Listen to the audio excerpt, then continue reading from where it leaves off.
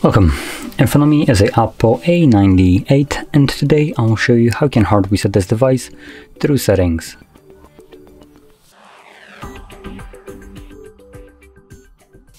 So to get started, we're gonna navigate into our settings.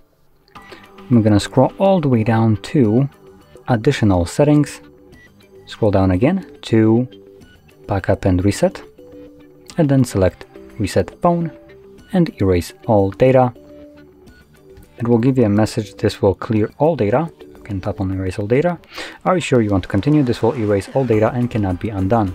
So anyway, if you keep any kind of data on your device like music, photos, or stuff like that, documents that you might want to preserve, make a copy of it before you begin. Now, assuming you have already made a copy of whatever you need, or you just simply don't want to, you can progress further by selecting erase data again, and this will now begin factory resetting your device.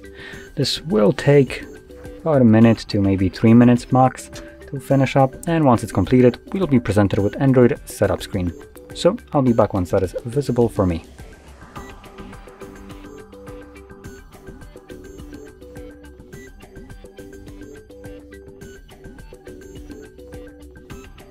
And as you can see, the process is now finished and you can set up your device however you like. So, if you found this video helpful, don't forget to hit like, subscribe, and thanks for watching.